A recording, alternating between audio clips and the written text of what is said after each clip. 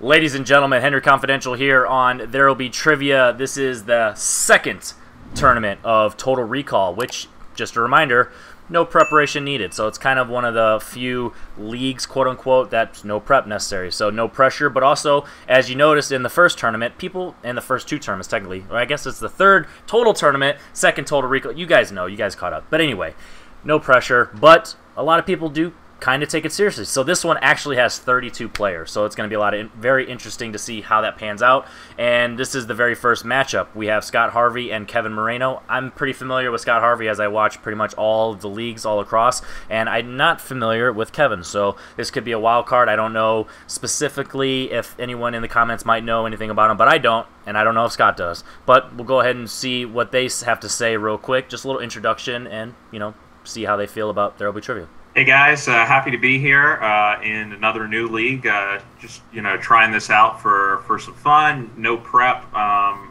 That's definitely an attractive element of this for me. I've had to heavily prep for several matches recently, and there's nothing worse than heavily prepping for a match and then your prep either not coming in handy or it not having been enough in the end. So at least here, if I lose, I can know, well, I just didn't know it. I couldn't have worked any harder or prepped any harder and gotten across the finish line. So that's kind of a nice load off my shoulders, I guess. But yeah, this should be fun. We'll just see how far I go, and another sort of new format here. And I haven't played against Kevin that much. I've seen him in a few like classics and stuff like that, but good luck to him, and let's have a good match. Hi, my name is Kevin freaking Moreno. This is actually my first time doing something like this. Of course, especially this is my first time in this league. I've done some few former classic. I did one feature presentation, FTP, and I've been Time Movie Trivia. I do Team Geek there, and I'm excited for this. I'm excited to face Scott Harvey. I'm pretty sure he's good. Like I might have seen some of his matches. I'm pretty nervous, but I'm pretty sure I'm confident. I'm going to be doomed in this tournament. And like I always say, I love the personalities that is able to be expressed in those. I don't like to call them promos, just little introductions, but that was a lot of fun. So if you saw the Total Recall Championship, you notice that the format has changed. So rounds 1 and 2 are going to carry over from there, but round 3 is actually going to be brand new, and I'll talk about it once we get to that point. But round 1 time. Alright, so round 1 is it's between 6 questions, and I'm going to give you 2 options, and you'll pick between the 2, and whiteboard base. So, you ready, gentlemen? Yep. Yes. What year saw the release of Raiders of the Lost Ark? Was it 1980 or 1981?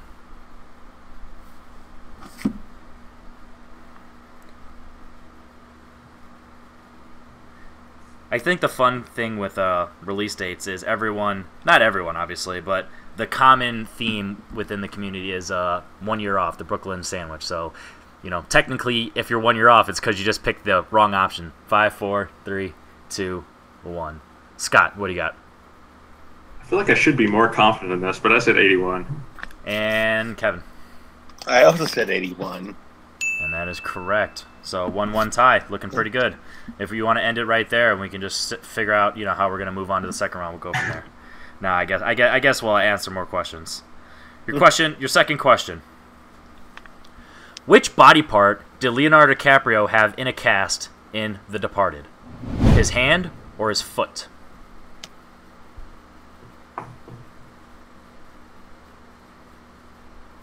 The Departed, a movie that I enjoy, Small talk is not always fun when I'm by myself. 5, 4, 3. It is really good. 2, 1. Kevin, let's see how good. Did you know this one? Hand. And Scott. Hand. Another reason why I want to do this between two is because then we could have had the controversy of, was it his arm? How far up to his elbow? Did we just his finger? We don't want to get into that. Or with his left hand or his right hand. Yeah, we just not even get into that. Your third question: who starred in Demolition Man? Arnie or Sly?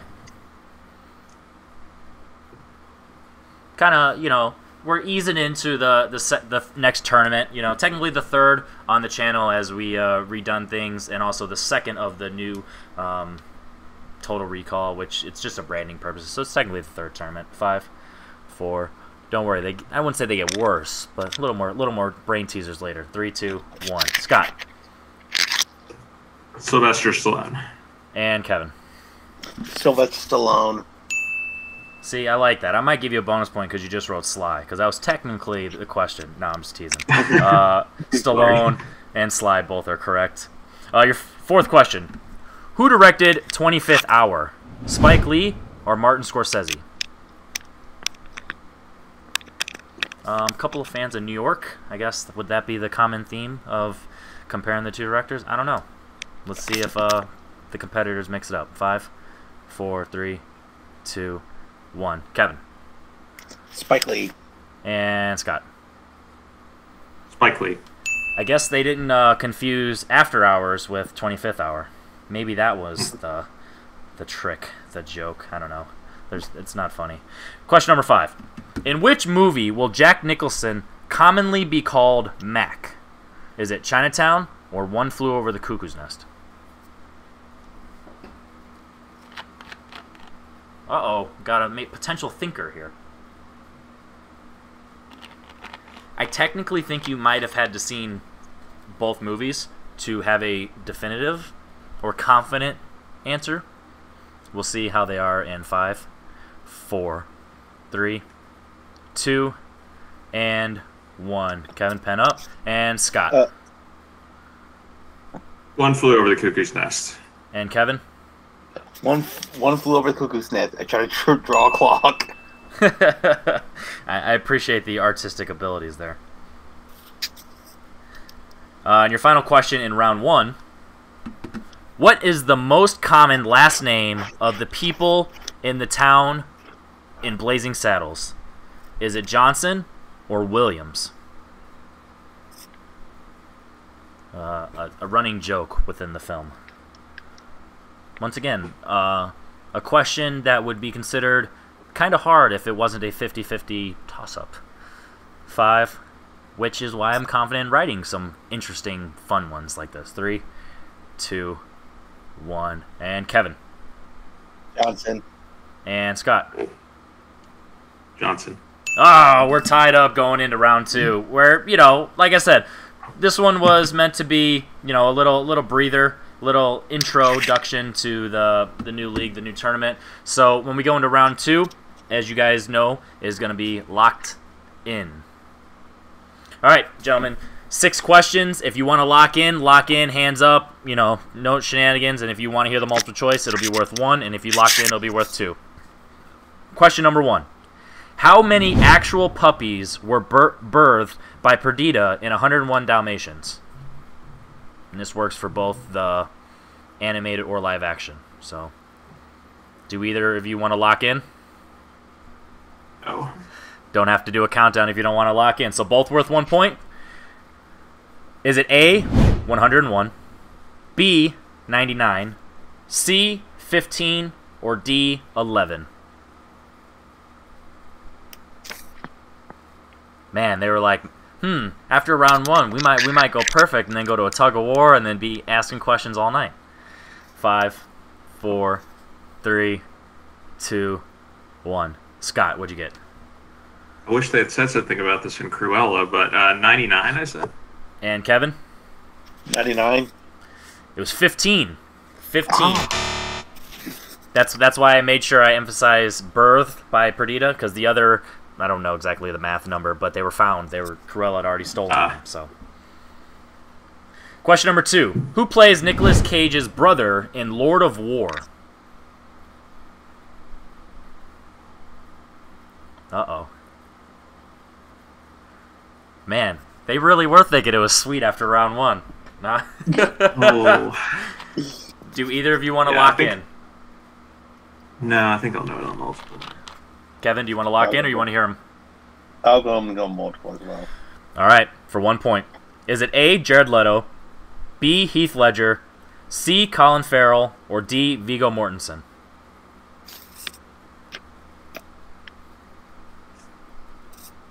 Interesting set of actors.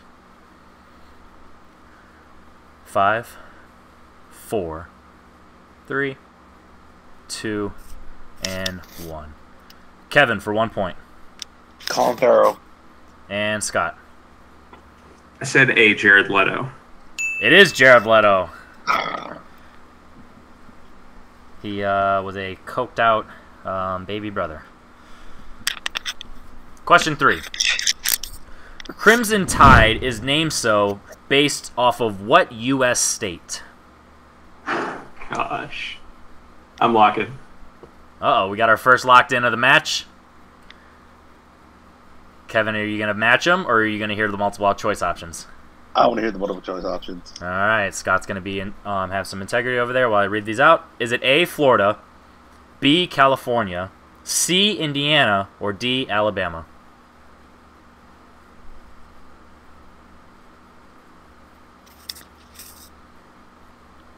We all know Scott's a pretty honest man over there, so we're only watching him with 99% Hawkeyes. Not looking at you, Jeremy Renner. 5, 4, 3, 2, 1. And for 2 points from Scott. As a diehard Tennessee fan, it breaks my heart to mention this state at all, Alabama. Roll Tide.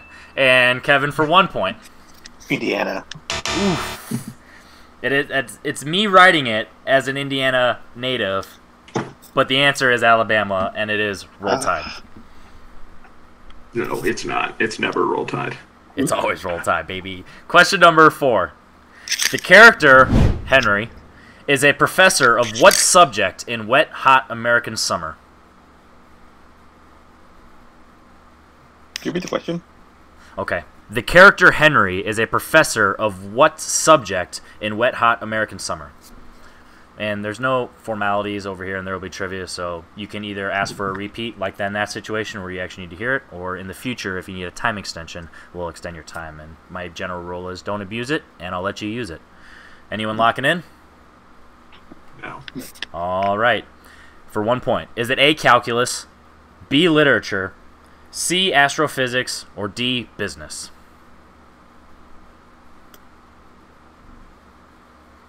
As someone named Henry, I don't know if I would profess any of these subjects.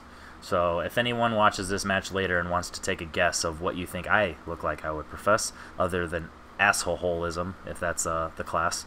5, 4, 3, 2, 1. Kevin. Literature. And Scott. I said C, astrophysics. He was like, it sticks out like a sore thumb, and it does for a reason. That is the correct answer. I also, technically, I had written down in the document I would have just accepted physics or astrology just because it's not meant to trick you up. It's just meant to be interesting. And, you know, anytime I write a question with the name Henry, why not? Question number 5. What baseball term is Mekhi Phifer's character named after in Spike Lee's Clockers? So, always, you know, in theory, no blank board, so if this was not a multiple choice option here, I word the questions. At least you could throw out a guess. Baseball term. No locking ins? Alright, so for 1 point, is it A, strike, B, home run, C, dugout, or D, lefty?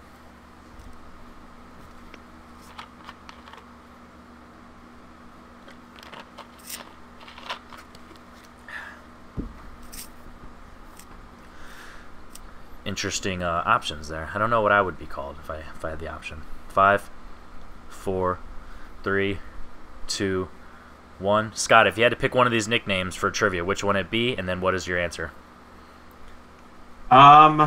Lefty, because I do a lot of things left-handed. Dugout. And Kevin, what would your nickname be, and what's your answer? Probably home run, but I'll be heading home. And what's your answer? Next lefty. The answer is strike. Strike. Oh.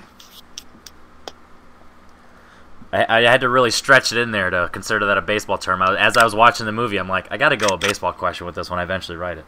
Your final question in round 2. In what movie will you see supporting performances by Julianne Moore, Chiwetel Ejiofor, Michael Caine, and Charlie Hunnam?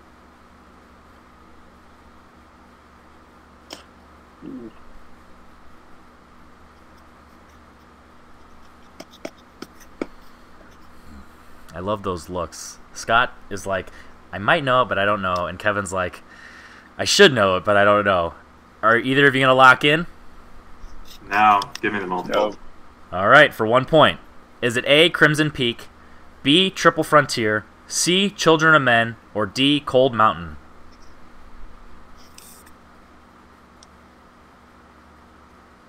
I love, this is something that players are going to have to attempt to avoid in the future. When you hear the multiple choice, a lot of people's instinct is to go, when they hear the one that they want to know. And You gotta always wait. Yep. Yeah. And I can't wait for someone to finally blow Can you that. repeat the question? The entire question? Yeah, just a try question. Okay. In what movie will you see supporting performances by Julianne Moore, Chiwetel Ejiofor, Michael Caine, and Charlie Hunnam? Is it Crimson Peak, Triple Frontier, Children of Men, or Cold Mountain?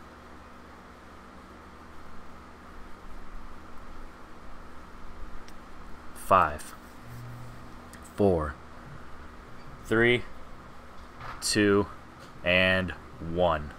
All right, pen up. Kevin, what'd you get? Triple Frontier. And Scott. I said it's Children of Men. It is Children of Men. Ah, crap. All right, so going into round 3, Scott is up 11-6, which means we are going to go into round 3. And in round 3, I've decided I'm going to bring back the IMDb round full time. So what we're going to do is we're going to get 3 questions or IMDb-based, knowledge worth 1 point, 2 point, and 3 points. So round 1 and 2 were all whiteboard-based. This one is finally going to split up, and you're going to get your own questions and get your own opportunity for your own points. And the 1-pointer, you're going to get the year and the genre, which you'll get for all 3, but you'll get a plot summary. And you have to name the movie. Your 2-pointer, you're going to get the year and the genre, and you'll choose either the top billed actor based on IMDb or the director, name the movie. And the 3-pointer, you're going to get the year and the genre, and you'll get 3 keywords, name the movie. And just a heads up, for the genres, I'm always going to be I'm going to use discretion when it comes to the genres. So generally speaking, if, comedy is, sometimes just used as comedy. If it's a comedy, something else that's important, because comedy is so general, or action or whatever, I might throw a little extra in there just because it's not meant to trick you up. It's actually meant to help. So with that said, Scott, you're in the lead. There's 2 sets. Do you want the good batch or the bad batch? Let's go with the Bad Batch, which, in addition to being a TV show, is also a very weird movie. All right, so starring Keanu Reeves, among others. Yeah, you ain't lying. Netflix, right?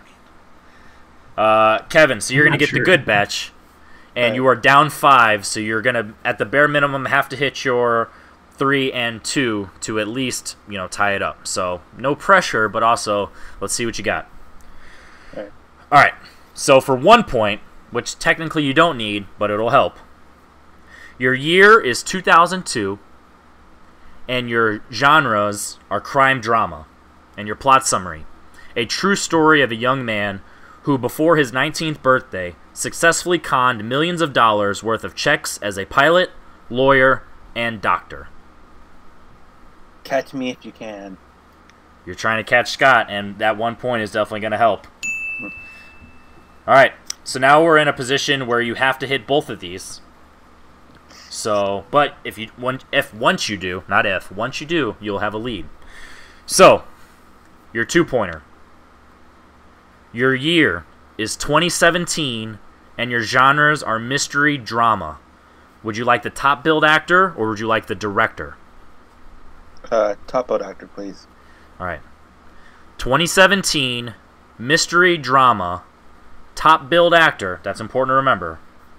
Ethan Hawke.